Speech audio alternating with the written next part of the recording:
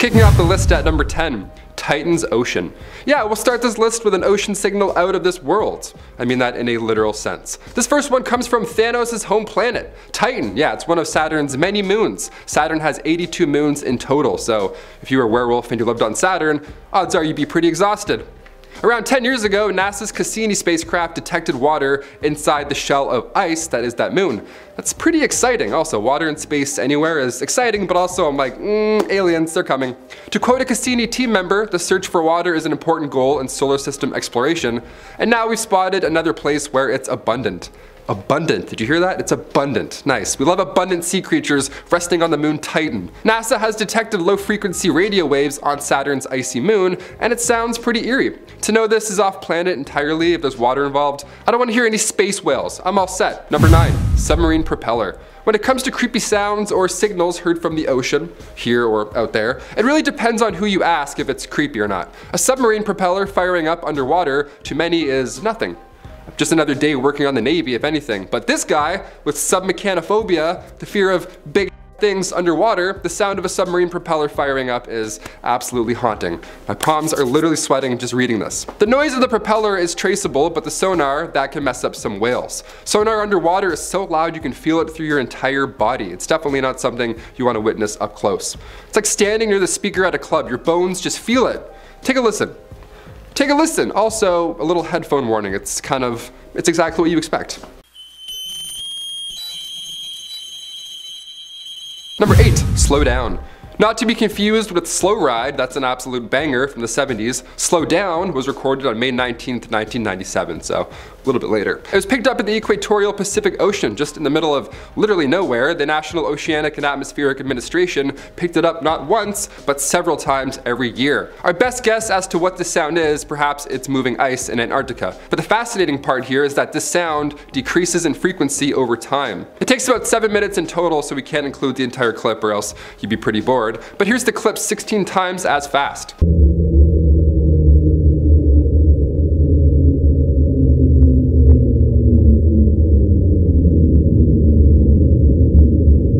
Scientists believe the sound is a massive iceberg scratching against the ocean floor over, of course, 7 minutes. And then after 7 minutes, it came to a halt. But the fact that we hear this sound every year, that's the concerning part. We're like, why is it coming out and then halting again?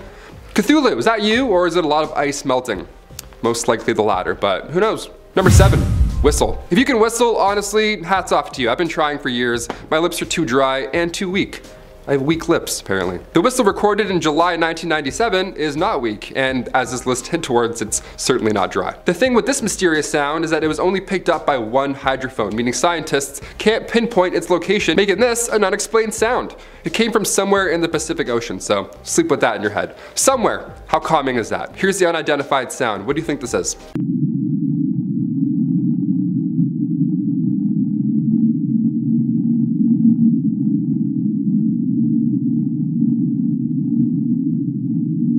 The National Oceanic and the NOAA rather, has compared the sound to some volcanic activity heard in the Mariana Volcanic Arc. But again, we can't pinpoint it at all, so we have no idea. We need 3 hydrophones to do so. This one was only heard in 1. Number 6, upsweep. Unidentified yet again. Love to hear it, literally. Sound travels much faster underwater than it does in air, more than 4 times as fast. So when we hear these noises, one, they're incredibly loud, which is the most impressive part in my opinion, but because sound travels so quickly, it's hard to find out where these calls are coming from. Upsweep is an unidentified sound that was heard throughout the entire Pacific Ocean. When the Pacific Marine Environmental Laboratory fired up its sound surveillance system back in August 1991, these sounds were heard.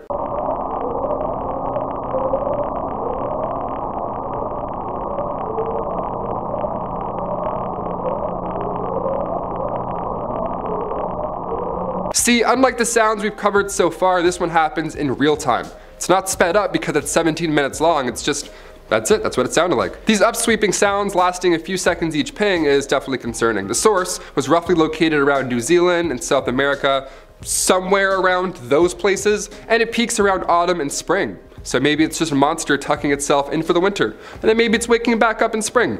Who knows? Scientists at the NOAA have a better idea so far. A little boring, but they believe it's underwater volcanic activity. I say boring, it's not really boring, it's just predictable, I guess. This sound has been getting lower pitched every year, so who knows? Maybe that's a bad thing, maybe it's a good thing.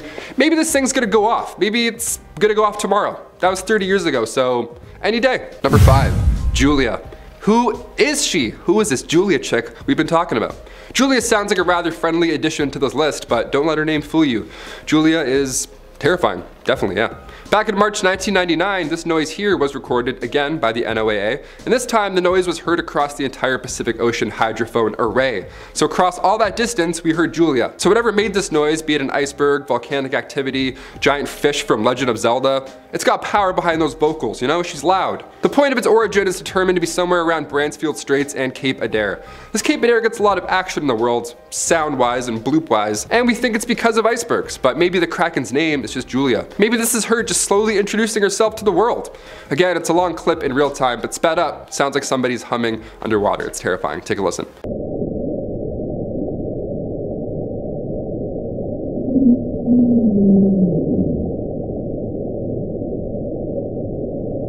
This one creeps me out a lot. I think I've heard the hum before. I don't know, maybe it was Kid Cudi in the distance, maybe it was this hum. Either way, I'm on board.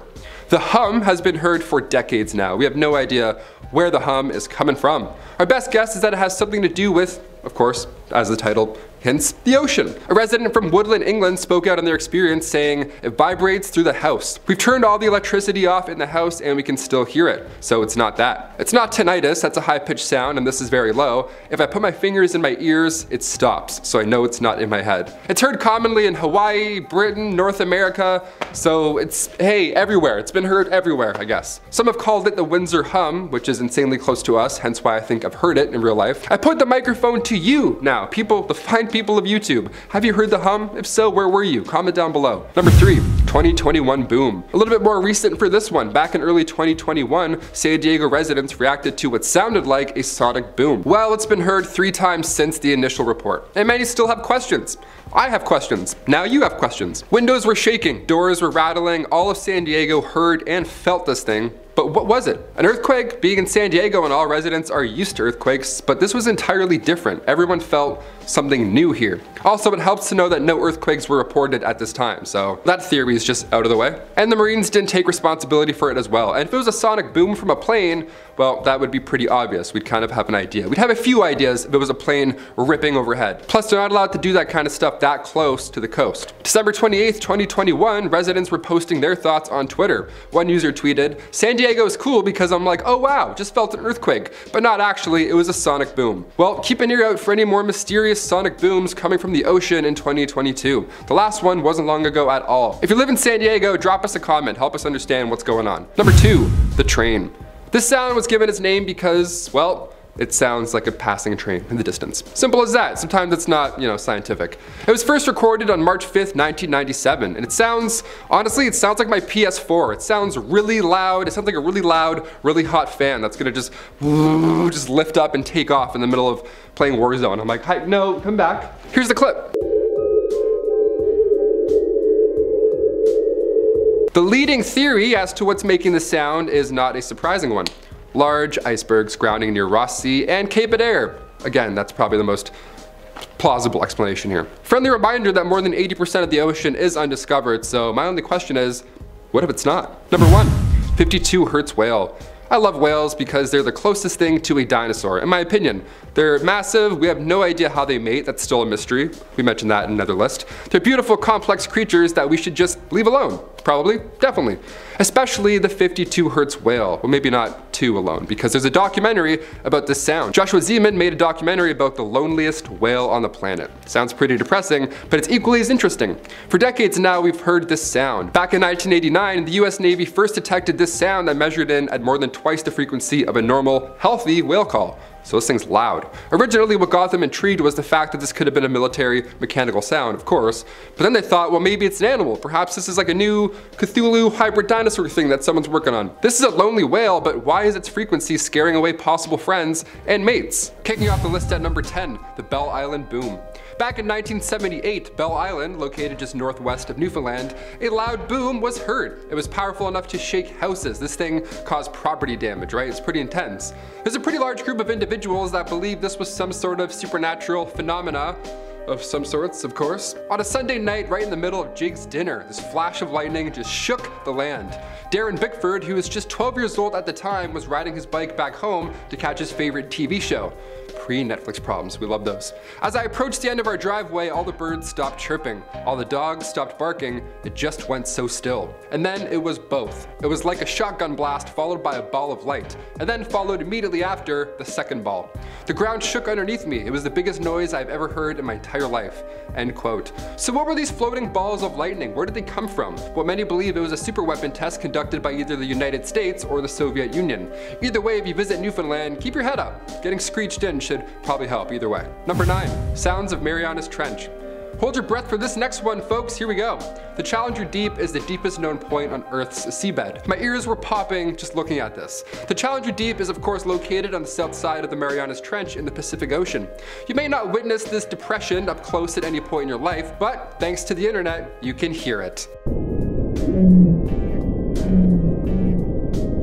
Yeah, there we go. Scientists recorded around 23 days of material on the ocean floor, and it's not just bubbles and or trouble. Only 4 manned missions have gone this deep. The last one was in 2012, so it's pretty rare to have any information down there at all. The results were pretty surprising being as deep as they were. The sounds were haunting, to say the least. Oceanographer Robert Ziak was leading this project, and many of these sounds recorded were those from the surface. Sound travels quite a ways. To quote Ziak, the ambient sound field is dominated by the sound of earthquakes, both near and far, as well as distinct moans of baleen whales and the clamor of a Category 4 typhoon that just happened to pass overhead. Yeah, all of that hitting you at the same time. You're like, next. Number 7, mist poofers. There's a fun name, mist poofers. Sounds like a royal way of farting. Excuse me while I mist poofer. It's not a royal toot, sadly, it's actually much worse.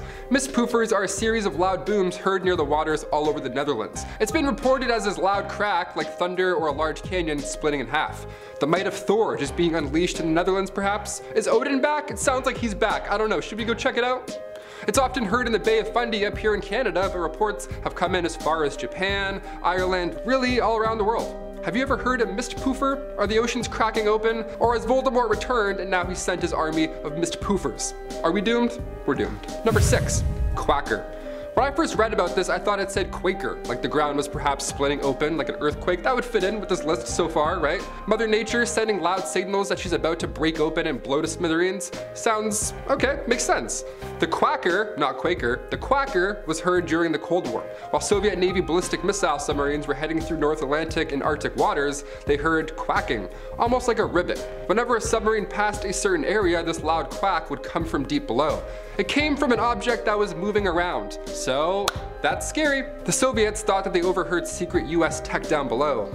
Yes, the deep sea duck. I've heard rumors. Let's go check it out. Scientists currently believe it came from a giant squid. That's somehow more alarming than the ocean floor cracking open to me. I don't know why. Is that alarming? That feels alarming. Kraken? Is that you? Number 5, hidden ocean heat. If you put your ear up to a seashell, if you listen closely, apparently you can hear global warming. Yeah, I'm not kidding. How depressing is this one? Back in 1991, scientists lowered these massive speakers, like these nightclub subwoofers, into the waters at Heard Island. Really? Okay, I see what you guys did there. These speakers emitted low-frequency sounds all across our oceans. These signals were later picked up by receivers near California and Bermuda. And these signals contained information on the temperatures of our oceans. Our oceans absorb more than 90% of energy left over from global warming. There were a few scientists who at the time were also concerned about how these low-frequency sounds may be affecting ocean life. Yeah, what does that sound like to a beluga whale? Not great, I assume.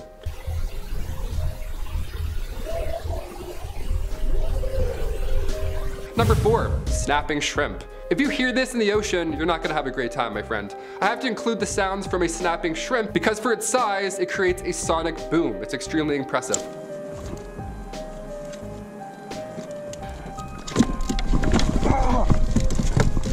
Ow. That really hurt. They're often found in coral reefs, oyster reefs, and these little guys, these pistol shrimp, they hit their prey at 100 kilometers an hour. In doing so, a large air bubble is created, and because this Mike Tyson shrimp is so quick with the jabs, the following pop is around 200 decibels.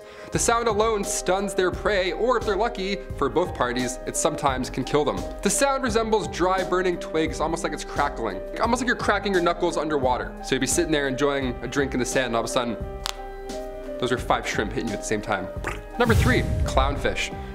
This is the last fish entry on our list, I swear. Then we'll get back to some more creepy bleeps and or bloops. Honestly, this is so interesting I couldn't not include it. If the movie Finding Nemo was scientifically accurate, Nemo and his father would sound a lot different. It would be a horror film, realistically. Clownfish sounds are all but a joke. In order to obtain dominance, these fish make aggressive popping noises at one another, which is so funny because they're so cute. Their jaws open and close at high speeds. They basically beatbox if there's an intruder or if there's a possible mate.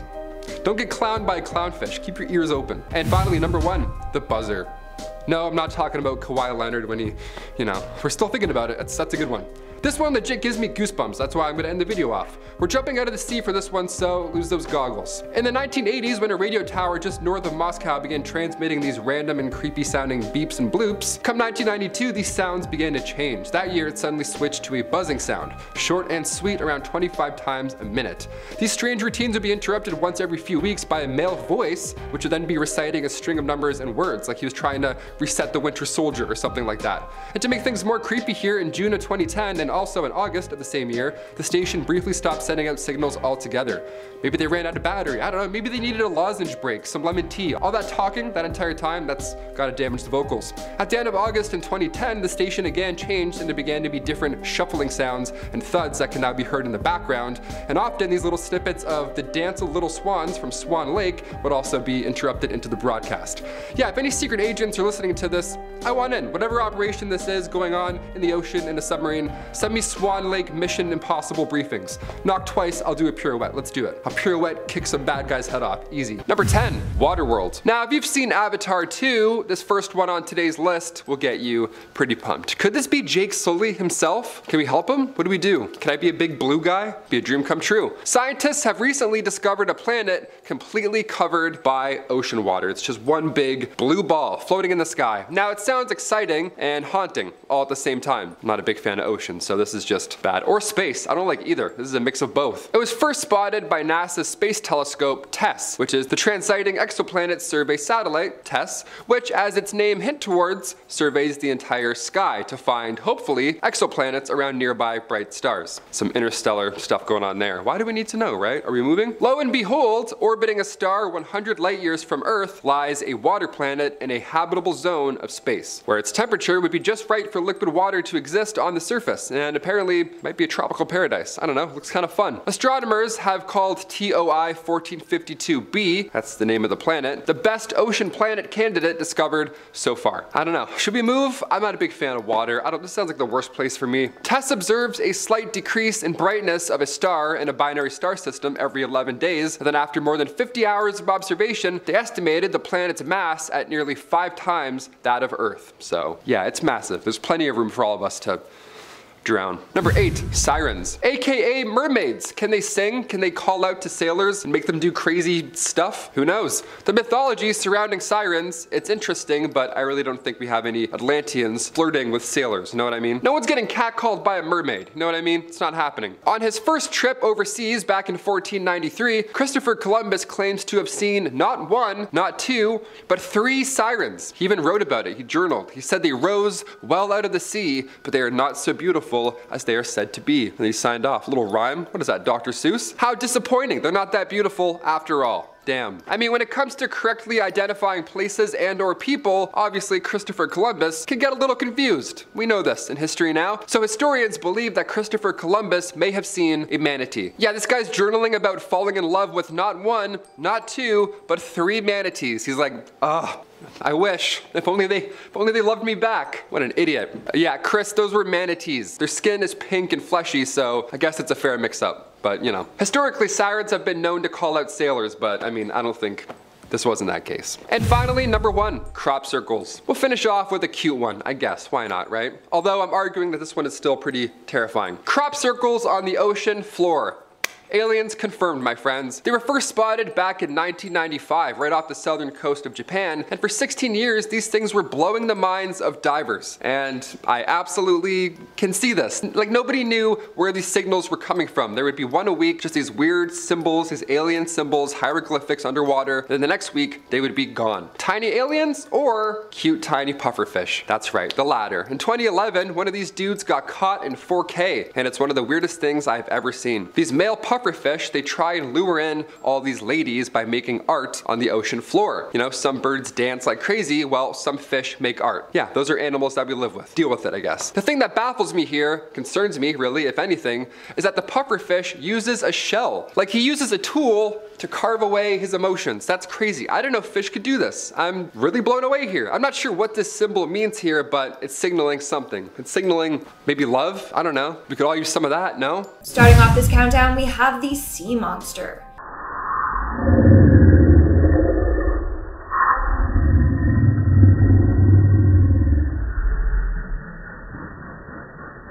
What you just heard is a noise no one knows much about. Seriously, researchers don't know what it's from. I don't know about you, but it sounded like a deep growl. For sure, that is the sound from some massive sea monster. It literally sounds like some evil creature cackling away or something like that. All I know is that I don't like the sound of that, and I never want to encounter this creature. Now, because of the power and loudness of the sound, it can be assumed that whatever is making that sound is quite massive.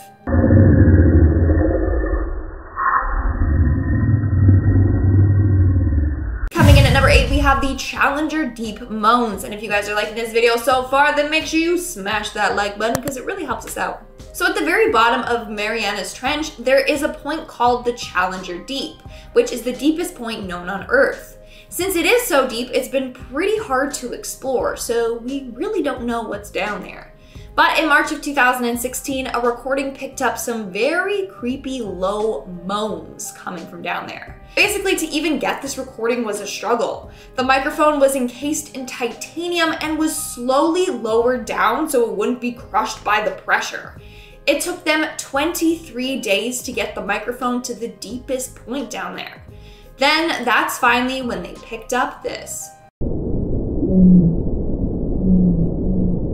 Again, the sound of a massive sea creature that we haven't discovered yet. Or at least that's what it sounds like, honestly. In our 6th spot today, we have the aquatic choirs. This is unfortunately the only sound that I couldn't find an actual recording of. But scientists in Australia have discovered that many different fish sing together at dawn and dusk, much like how birds do, and then they wake you up in the morning and you're really cranky. Anyways, researchers from Curtin University in Perth started recording the sound that a number of fish make. Most of the sounds were from a single fish repeating the same call over and over again. But when 2 or more fish of the same kind joined in, the sounds would overlap and basically would sound like someone was humming or singing underwater. In fact, they discovered that the black jewelfish made a ba ba ba sound. I think it's more like a pa pa pa. There you go. That's my impression of the black jewelfish. Either way, hearing that underwater would trip anyone out. Like, imagine you're swimming, all of a sudden you hear that, you're like, yo, who's there? It's just a fish playing games, but still. Moving on, at number 3, we have the Devil's Cauldron. The Devil's Cauldron is a geothermal location in Nevada. There's a lot of legends in the area saying that this place is extremely haunted and cursed. Well, one man decided to see what the heck was up with the Devil's Cauldron and to do some investigating of his own. So he placed an iPhone 11 in the cauldron and recorded to see what it would pick up. He managed to record what sounds like screams coming from within.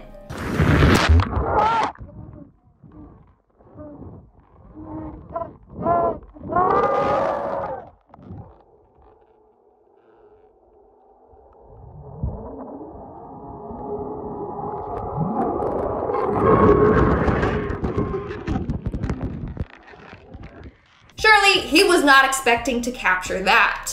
What makes this even scarier is how berserk the phone went after capturing these screams.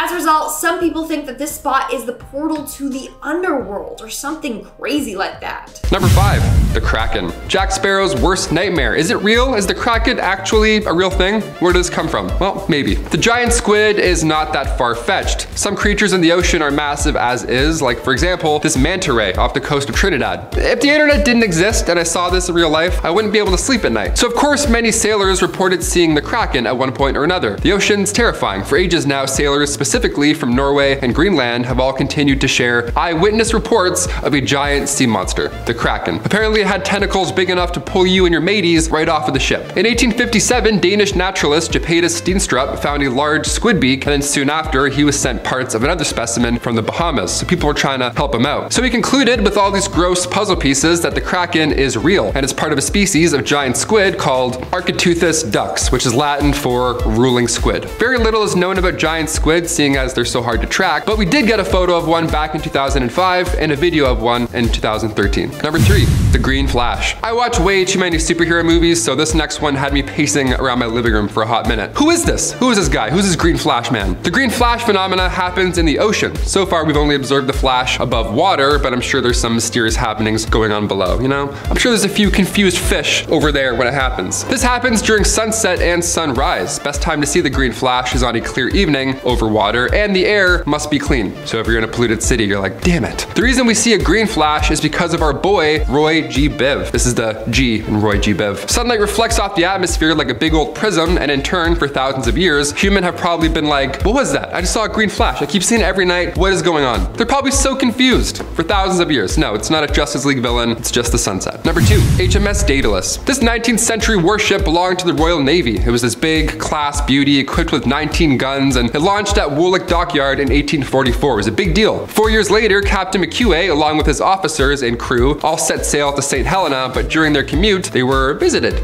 Yeah, this is why we have the guns on the side of the ship. If any trouble comes along, be it pirates, whatever the case, we're now equipped. Thing is, this visitor didn't come from the sides or the front or the back, it came from below, in the form of a 60-foot long serpent. And it hung around for 20 minutes, apparently, with its head breaking the surface of the water occasionally. The captain said it was so close under the ship that if it was one of his own crew members under there, he could have easily recognized their face. That's how clear the water was. It wasn't choppy or cloudy, it was a normal day otherwise. So do we think 60-foot long sea snakes exist? Who's to say? I mean, considering this list, I'd say yeah. We barely explored our own ocean. And finally, number 1, the Milky Sea phenomenon. This one you can see from space, so we're leaving the biggest and brightest for last, folks. The Milky Sea phenomenon was first observed back in 1864 by Captain Raphael Semmes. Captain Raphael Semmes journaled it aboard his CSS Alabama. He wrote about passing from the deep blue waters into a patch of water so bright that it startled him. The whole face of nature seemed to change, and with a little stretch of imagination, the Alabama might have been conceived to be a phantom ship lighted up by the sickly and unearthly glare of a phantom sea. That's not an exaggeration as well. This phenomena is something out of Avatar, really. It's so alien-like. Bioluminescence is part of the reason for this ghostly bright blue appearance, but sailors say there is something sinister about it as well. To this day, we don't fully understand how bioluminescence works, but it's continuing to blow our minds. For example, we just discovered a new shark. We just found a glowing shark. A glowing shark. What is happening here? The Milky Sea phenomenon is bigger than a glowy shark, and it can span around 100,000 square miles, so you'll see it. If it's around, you'll probably see it. It lasts for a few nights too, so I don't blame these sailors for getting spooked out. In 2005, we got low orbit satellites to snap a pic of this phenomenon, but even so, we don't fully understand why it happens. But we're trying our best.